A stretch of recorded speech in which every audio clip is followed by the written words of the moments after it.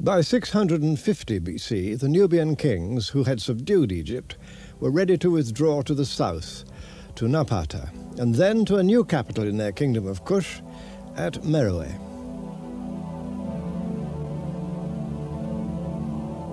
And there we must follow them if we are to understand the history of this inner Africa, which exercised so strong an early influence on ancient Egyptian civilization, and which later was to reflect that influence.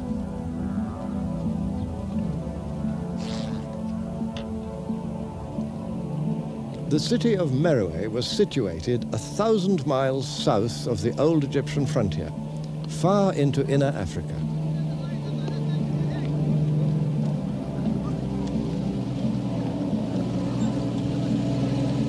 I never come here without a sense of wonder, for right ahead in the midst of this pitiless desert, there stands one of Africa's great historical surprises.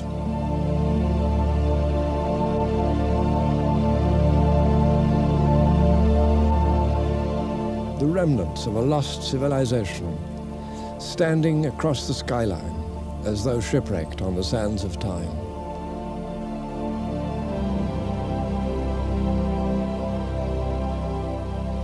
These are the pyramid tombs of the kings and queens of Meroe, who reigned and were buried here through more than 6 centuries.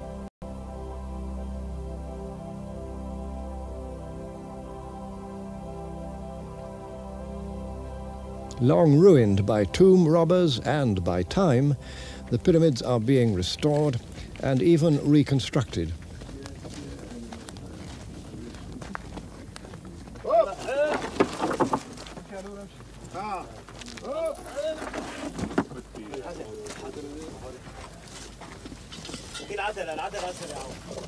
Meroitic civilization still presents many puzzles. One is that the monarchs of Kush built their pyramid tombs long after such monuments had ceased to be raised in Egypt. Partly because the pyramids of Meroe are neither as old nor as massive as those of Egypt, it's been assumed that all this was a mere provincial copy of that greater civilization. In fact, it was far more than a copy. The similarities are there, but other aspects of Meroitic culture are found nowhere else. Another intriguing question is the relationship between the ancient people of Meroe, kings, queens, and citizens, and the modern Nubians who live in this region today.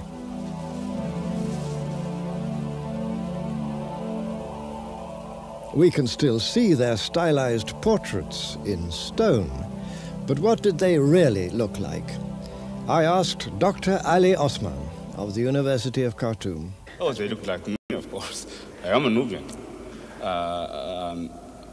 Very much the Nubians of today are the Nubians of yesterday. We got to understand that rather carefully, because the Nubian culture actually have not yet been very much explored. The Nubians from within. I mean, I, the Nubian, what I do and how I behave, wouldn't have changed that much from what the medieval Nubians have done.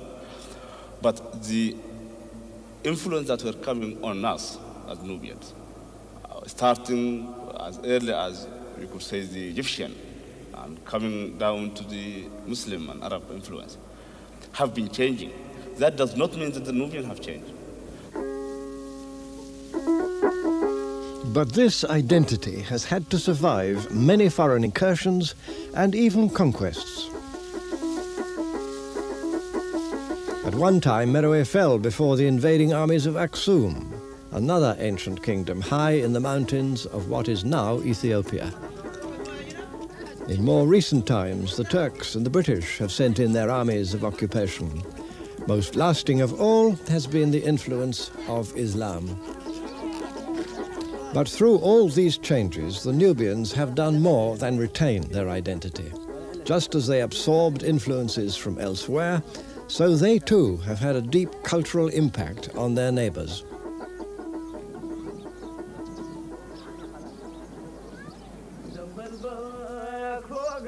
They build now as they've always built, in all probability just as the people of Meroe built, with an old effort-saving rhythm, constructing mud walls to defy the scorching heat of the Nubian summer.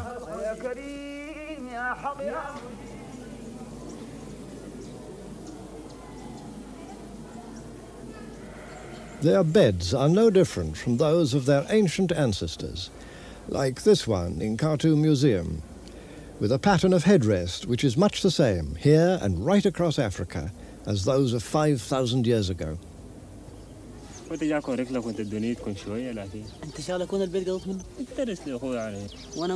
the traditional clan marks cut into this Nubian's face can be seen, exactly reproduced on a stone relief which decorates one of the pyramids just a couple of miles away.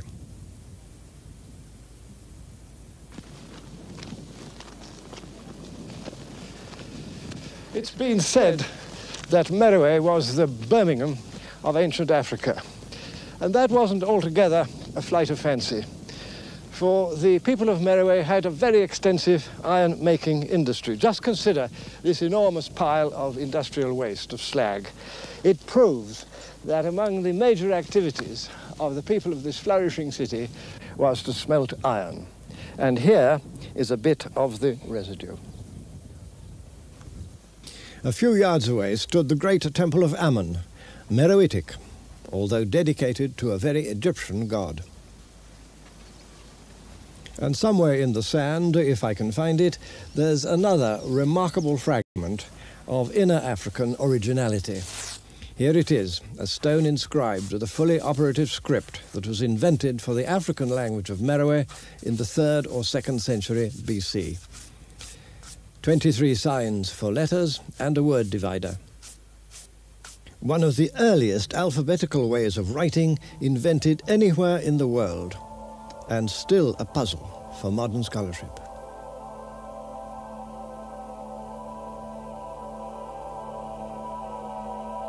In wealthy houses surrounding the temple were found some of the comforts and enjoyments of Meroitic life. The style of these pots is uniquely Nubian and repeated nowhere else in the Nile Valley.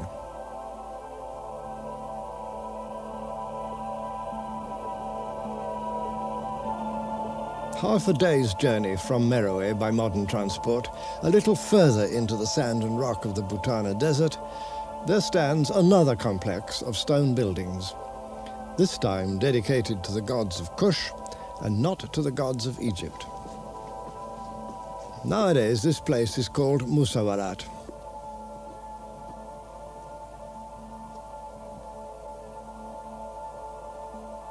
Strange hints remain among the ruins, like this old lion in the sand. But what were these buildings for? Perhaps the kings of ancient Kush strolled beneath these colonnades. Historians have offered this or that explanation. My own is that the principal function of this unexampled and powerful building made it unique in the ancient world. This function, I think, was for the taming and training of the great African elephant. That seems to be the best explanation of the remarkable stone ramps which occur here, like this one, and that one over there, and another long one going over there. We can accept that the taming of the African elephant, bigger and more difficult to handle than its Indian cousin, had become a speciality of the Kushites of Meroe. With their skills, they converted this, the greatest of Africa's wild animals, into the military tank of the ancient world. When Hannibal of Carthage invaded Roman Italy across the Alps, he had 38 war elephants in his army. The skills of the elephant trainers of Musawarat may well have contributed to that legendary feat. These temple walls provide a surprising reminder of much greener times with abundant pastures for domestic grazing. All that has vanished. As the desert advanced from the Sahara, the civilization of Meroe disappeared. Today, away from the banks of the Nile, only nomads can survive.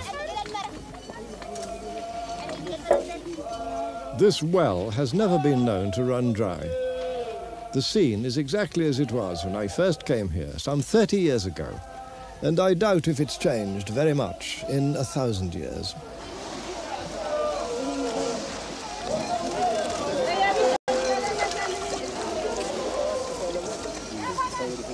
Proud and self-sufficient, these people seem untouched by the modern world. It's rare to see a single mass-produced item among their belongings, or anything made of plastic. It's as if they share a determination to rely on nothing but themselves and their animals. Visiting Europeans have usually made the mistake of judging the degree of civilization among different peoples by the number of their possessions.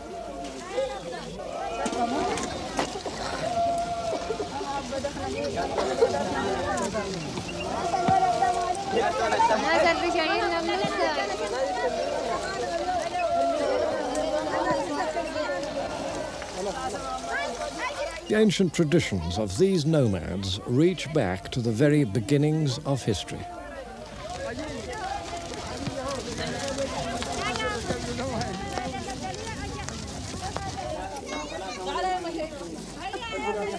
And should they still remember their ancient gods, those too are still here, not yet swallowed up by the encroaching sand.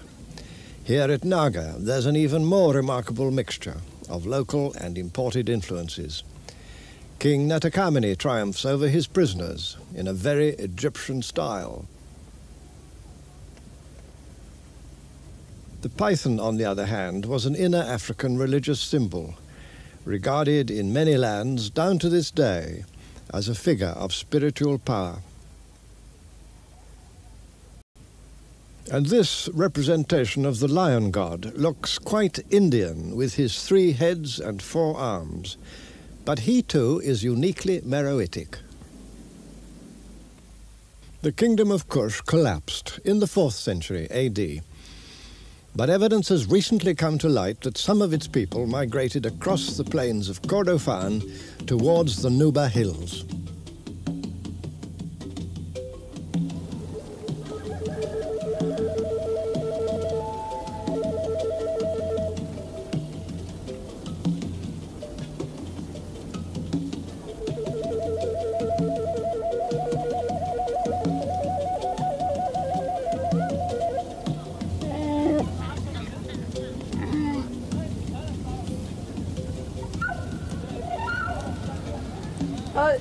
Less influenced by Islam than the Nubians along the Nile, the people of this region have become of considerable interest to historians because they may be closer in their way of life to the Nubians of old.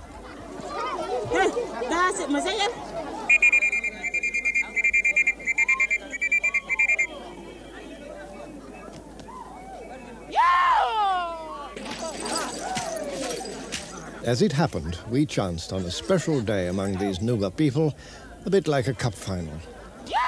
This is Africa as it can still be found, away from tourists, motor cars and big cities, celebrating in its own fashion.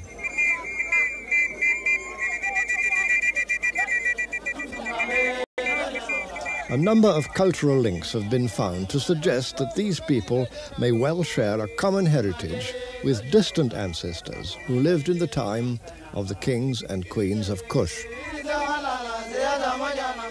Village teams, each wearing its own distinctive color, have gathered from a wide area to take part in one of the oldest of all sporting events, but also a passion among the Nuba, wrestling.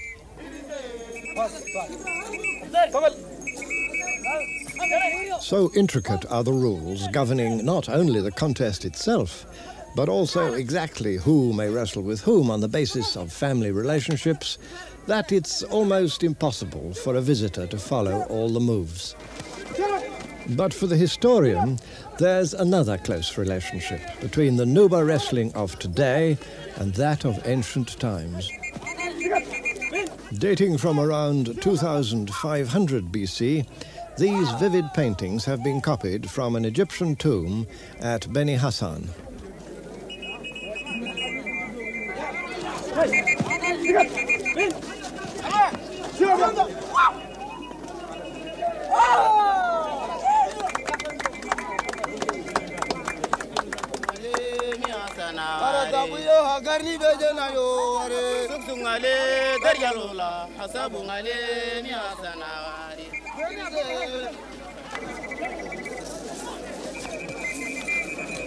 Increasingly, it seems that these people can indeed trace their past back to civilizations in antiquity.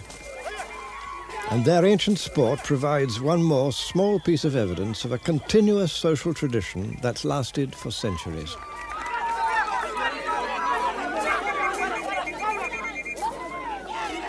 Yet these are the very people whom the 19th century explorer Samuel Baker described as human nature in its crudest state, not to be compared with the noble character of the dog.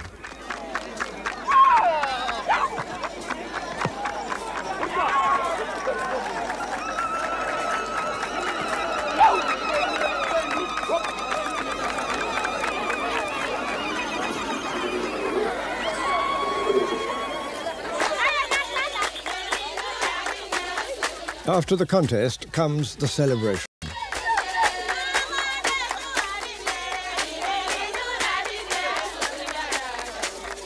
Some of these Nuba girls may well be Muslim, but it's no part of their tradition to hide their faces behind veils. They have a pride and place within society, in line with the customs of old Nubia, and even of Meroe itself, whose rulers were often women.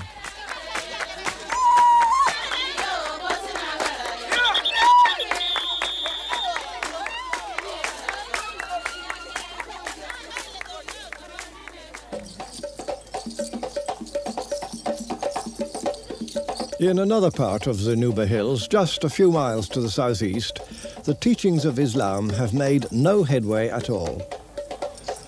The people of these villages have quite consciously chosen to reject either Western or Islamic dress.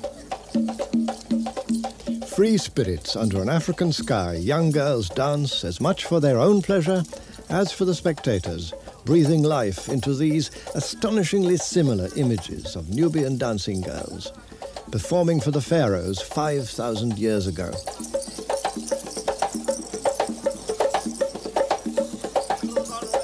Famed for their grace and beauty, they had an honored place in the life of ancient Egypt.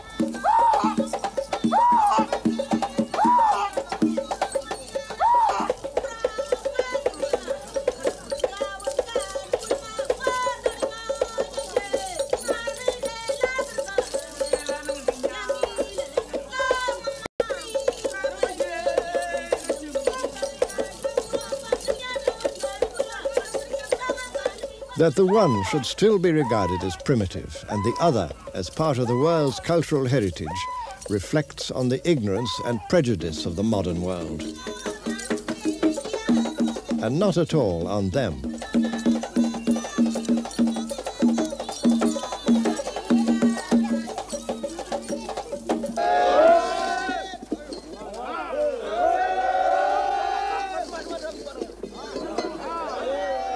On the day that I visited Meroe, a pyramid was being rebuilt, not with the aid of bulldozers and cranes, but by the traditional techniques used in their original construction.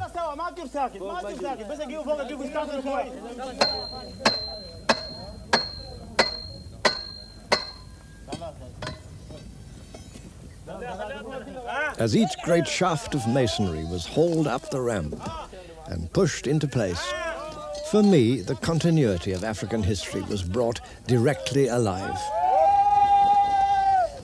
The Egypt of the pharaohs did not spring whole and complete from its own local genius. It owed much to inner Africa.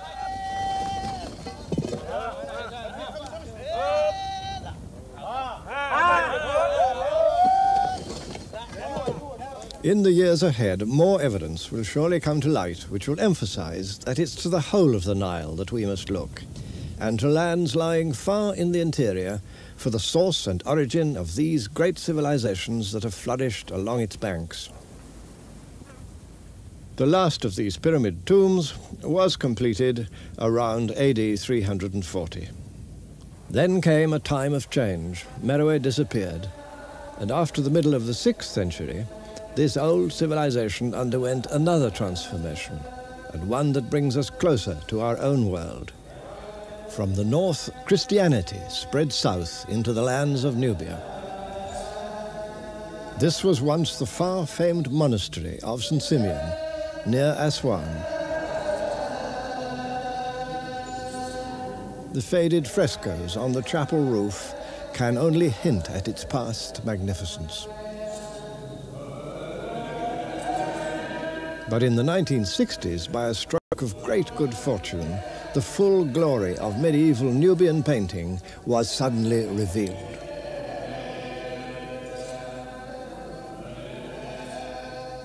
The story behind the finding and the saving of these wonderful mural paintings is almost a miracle. As the waters of Lake Nasser rose to engulf the old Christian Nubian city of Faras, archaeologists managed to dig down to the level of the long-buried walls of its cathedral founded in AD 707. And pulling away the dry sand, they saw what nobody had seen for centuries, these paintings, and removed them in the nick of time.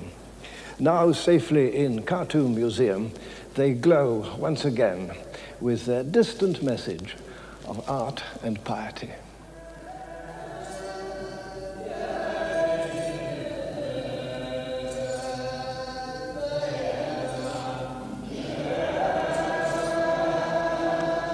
The Christian civilization of Nubia was one of wealth and comfort. A visitor in the 10th century, Ibn Salim al-Aswani, described the city of Soba, one of Christian Nubia's 3 capitals, as having fine buildings, spacious houses, churches with much gold, and cool, delightful gardens. He might well have added priceless works of ecclesiastical art. Splendidly preserved by the dry sand, these figures take us directly to the heart of Nubian Christianity. Here is the nativity scene with the Virgin and the Archangel Gabriel portrayed in the conventional style and unnatural skin color of the Byzantine church, from which, of course, the Nubians took their beliefs. Over here are the 3 kings of Orient riding to Bethlehem, one of them clearly an African, and down here is a Nubian princess looking, I must say, very much like the Nubians look today.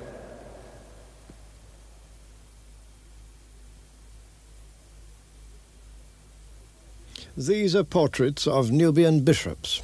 25 of them were listed in Faras Cathedral as having succeeded one another from the 8th to the 11th centuries.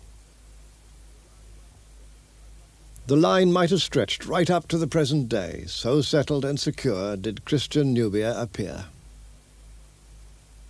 But it was not to be.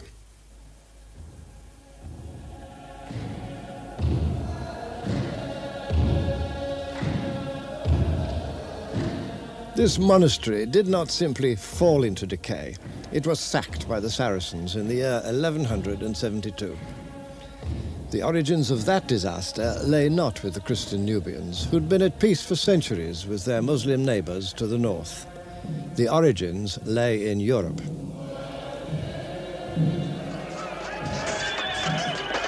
The first of the great crusades, whose purpose was to recapture the holy places from the Muslims, set out in the year 1096. Many knights fought for God's purposes. Many others fought for those of Mammon.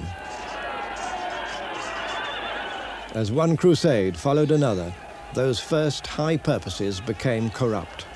The holy cause turned into a reckless rush for loot.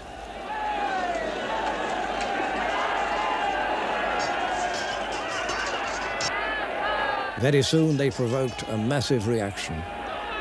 A holy war of Islam was launched under a brilliant Saracen general, Saladin.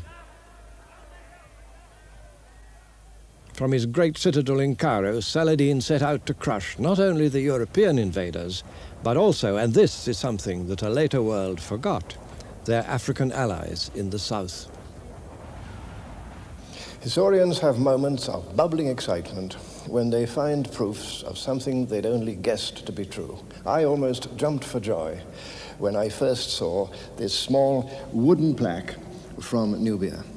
For it's a unique proof of something that I'd guessed. that the Christian Nubians of 7 or 8 centuries ago also took part in the old wars of religion, the Crusades against conquering Islam. And here you see the crusader from Nubia with his cross, wearing chainmail and his sturdy steed, just as we in Europe can still see portrayals of our own crusaders. In this old film, taken half a century ago, Nubian horsemen can still be seen in their chain mail. The Black Crusaders of 800 years ago must have looked very similar as they gathered at fortified monasteries before setting out on that disastrous venture. Safe within his mighty Cairo citadel, Saladin was waiting to annihilate them. And there came an end to Christianity in these lands, an eclipse so final and complete that the world forgot, almost till now, that Christian Nubia had ever existed. Yet distant echoes of that long-lost epic can still be caught on the winds of history and in unexpected places.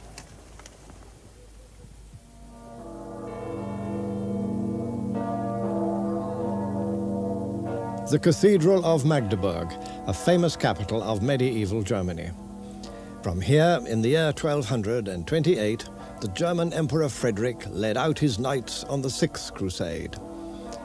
And a few years later, a new statue was raised to the patron saint of Magdeburg, St. Maurice.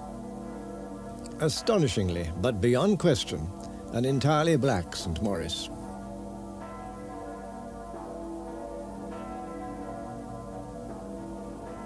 Until then, the many statues of St. Maurice around Western Europe had invariably shown this military saint as white. But here at Magdeburg, St. Maurice suddenly became black. Unmistakably, to my mind, the Black Knight of Christian Nubia, Christ's warrior from the distant south. So here his noble figure stands to this day, certainly the most important, perhaps the most moving sculpture of an African in all the history of European art. It was created and set up in this great German cathedral to honor the fame and virtue of an African friend and ally, different in face and form, but just as surely equal in dignity and human worth.